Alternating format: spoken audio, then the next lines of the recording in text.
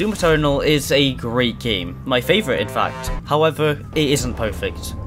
Whilst the game is extremely high quality and made by a team full of talented developers, like every game, it can be improved. And with the release of Doom the Dark Ages on its way next year, what better time is there than now to discuss the issues with Doom Eternal that can be fixed in the future. And aside from mentioning the fact that I stream every Saturday and Sunday at 10:30 AM Pacific time, and that you should totally join, there is nothing else left to say in this intro. Let's get into the video. Admittedly, the AI of Doom Eternal is pretty good. The sheer amount of AI on screen at once, and how they work together in the combat encounters, is something that I think id Software should be really proud of. But they still have some problems. Oftentimes in some arenas you may notice enemies getting stuck or just standing still. You know, contemplating life. Is it really worth it? Maybe Doom Guy isn't that bad. Man, I really shouldn't have eaten that rabbit earlier. In fact, the first video of mine to ever get over 10,000 views was a video of a Hell Knight just standing still and, as I said in the title, giving up. It doesn't happen nearly as much as it did around the earlier stages of the game, but it is still a common thing, especially with enemies such as the Prowler. And in general, getting stuck in arenas is a big problem. This can be caused by two things. Either A, the thing we literally just spoke about, where enemies will get stuck and just stand still in one spot, or more commonly, random fodder demons going off and doing their own thing, and not really trying to go after the player. It's oftentimes really difficult to find the enemies in these moments, leading to a lot of player confusion and frustration. Considering the more open level design of Doom the Dark Ages, I assume this is going to be a problem they fixed more. But if they haven't fixed it, then it might be a more severe problem. So id Software, this is something to think about before you release the game. Fortnite. Okay, let's be honest. When was the last time you played Battle Mode? Like many have said in the past, it is a really fun idea, but the key word there is idea. If it were executed better, then maybe it would have been a bit more popular, but in this case, it wasn't that great in practice. And I think that opinion is held by everybody. I think one of the main problems with Battle Mode was its lack in gameplay variety. I mean, it was the only mode in terms of multiplayer in the game.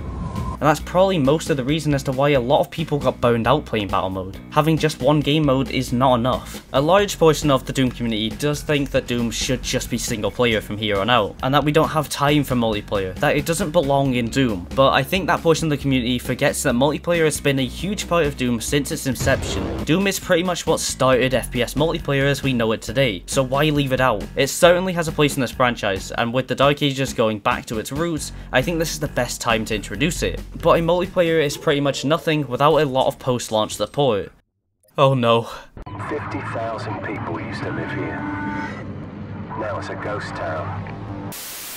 Doom Eternal came out during an unfortunate time for game developers. Not being in office and having to work from home is understandably a huge obstacle to games development, and whilst I'm sure that id Software had tried their best to keep creating content for the very hungry fan base of Doom Eternal, I really don't think they kept up very well. Keeping with the topic of multiplayer for just a moment, the game's multiplayer was heavily neglected in terms of post-launch support. During the game's whole lifespan, it only saw one new demon and 2 maps. After launch, all players can expect additional playable demons and maps. Bruh. Moving back to the territory of single player, as I'm sure you're probably sick of me talking about multiplayer at this point. This guy stinks! Doom Eternal did get a fair amount of post-launch support in terms of its single player. It got 2 expansion packs, 4 master levels, and a meh horde mode, which is great, but there's a lot of content that we missed out on. Along with the often slow to release updates, there was a huge amount of unfinished levels that we never got to see. Now with the help of modders, we can play them, but what are people on console meant to do, like kick rocks or something? That's no fun. I am begging you id Software, please have a little bit more post-launch support, especially for the campaign, but also the multiplayer, to try and keep this game a bit more alive. Doom Eternal had long stretches of content drought, and as a content creator who makes videos about Doom, that was a big struggle. I understand Doom is not a live service game, but a consistent flow of updates is something I believe we need. But quickly, this video and all of my videos from here on out are partnered with Acker Clothing. They make great quality clothing items such as the one I'm wearing, and by supporting them you are directly supporting me and the production of these videos. If you're interested in buying some new comfortable clothes for yourself or just supporting this channel, then I recommend checking the store out using the discount code Beansprout. Right, they get it now. Get on with the video. And I get the feeling that this game is trying to idiot-proof itself so it'd be accessible to everyone. Okay, this one is sort of nitpicky, but I'm still not a huge fan of these idiot-proof cutscenes. I understand their purpose, they are meant to tell the player where to go, but you see that little age rating in the corner of the game? The game is rated an 18, and I'm sure most adults have the mental capability to try and figure out where they're meant to go in the video game. I mean, is it really that hard to see the gate that opened 5 meters away and think, maybe I should go that way? The only reason I'm mentioning this is because of the more open nature of the Dark Ages. I think having these type of cutscenes may be helpful, but I think the game should ask you as an option before it starts if it's going to include stuff like this. Indicators like green lights are fine, but these cutscenes are a bit far.